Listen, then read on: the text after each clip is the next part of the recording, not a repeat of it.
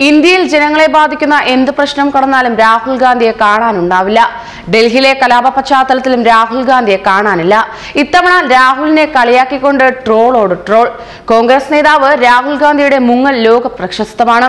എങ്ങോട്ടാണ് മുങ്ങുന്നതെന്ന് ആർക്കും അറിയില്ല.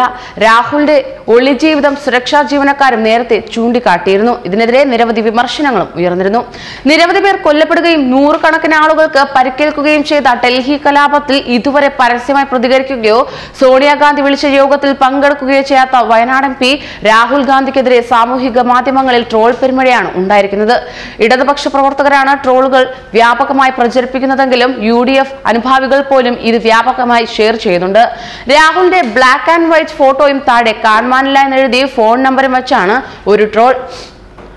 മോന് കലാപം നടക്കുന്നിടത്തൊന്നും അധികം കറങ്ങി നടക്കരുതെന്ന് പറയുന്ന സോണിയയും ഇല്ലമ്മേ ഞാൻ മുങ്ങിയെന്ന് മറുപടി പറയുന്ന രാഹുലുമാണ് മറ്റൊരു ട്രോളിൽ. കലാപം കഴിഞ്ഞ ഉടൻ രാഹുൽ വയനാട്ടിലെത്തി ആഞ്ഞടിക്കുമെന്ന പരസ്യമാണ് മറ്റൊരു ട്രോളിൽ. ഇത്തരത്തിൽ നിരവധി ട്രോളുകളാണ് പ്രചരിക്കുന്നത്.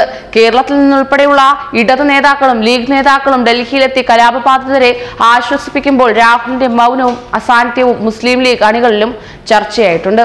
അതേസമയം പതിവിന് വിപരീതമായി കോൺഗ്രസ് അധ്യക്ഷ സോണിയാഗാന്ധി രംഗത്തെത്തിയിരുന്നു. ഡൽഹി കലാപം ആസൂത്രിതമായിരുന്നുവെന്നാണ് സോണിയാഗാന്ധി പറഞ്ഞത്.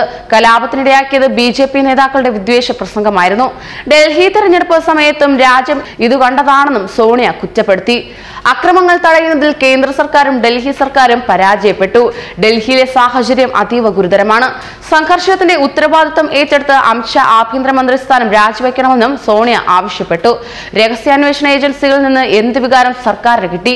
എത്ര പോലീസുകാരെയാണ് വിന്യസിച്ചത്? കലാപം തുടങ്ങിയ ഞായറാഴ്ച ഡൽഹി മുഖ്യമന്ത്രി എവിടെയായിരുന്നു? ഈ സംഭവങ്ങൾ നടക്കുമ്പോൾ ആഭ്യന്തരമന്ത്രി അമിത്ഷാ എവിടെയായിരുന്നു? കലാപത്തിന് പിന്നിൽ വലിയ ഗൂഢാലോചന നടന്നിട്ടുണ്ട്. ഡൽഹി പോലീസിന്റെ നിഷ്ക്രിയത്വം 20 ജീവനുകൾ നഷ്ടപ്പെടാൻ ഇടയാക്കി. പരിക്കേറ്റ 100-ലേറെ പേർ ആശുപത്രികളിൽ ചികിത്സയിലാണ്. ഇതിൽ പലർക്കും വെടിയേറ്റിട്ടുമുണ്ട്. വടക്ക് കിഴക്കൻ ഡൽഹിയിൽ അക്രമം തുടരുകയാണ്. സംഘർഷം തടയാൻ രാഷ്ട്രപതി ഇടപെടണം.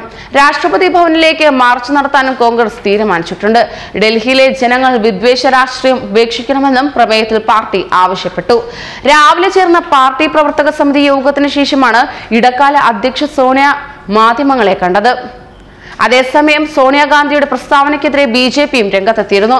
കോൺഗ്രസിനെ വെട്ടിലാക്കുന്ന സിഖ് കലാപം ഉയർത്തിക്കൊണ്ടുവരികയും ചെയ്തു. അന്നേരവും രാഹുലിനെ കാണാനില്ലാത്തതാണ് ട്രോളിന് കാരണം. ന്യൂസ് ഡെസ്ക് മലയാളി വാർത്ത.